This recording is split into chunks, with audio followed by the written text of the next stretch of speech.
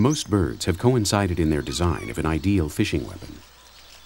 And when the majority follows the same solution, it usually means that this is the best option. A long and sharp beak at the end of a long and flexible neck is a magnificent spear. A spear so versatile that it could not escape the attention of another great fisher, one who's always on the watch to improve his own methods.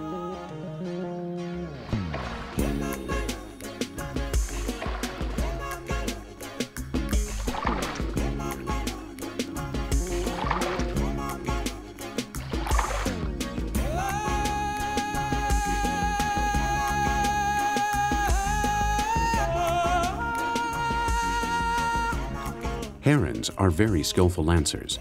Their tool is a simple dart, but their technique is very elaborate. It requires practice, skills, and experience, in addition to having great eyesight in order to see underwater and the ability to stay perfectly still. When herons locate their prey, they coil their neck and hold still, extremely still, ready to spring with their backs to the sun in order to avoid blinding reflections and hoping their shadows don't reveal their position. That's the trick.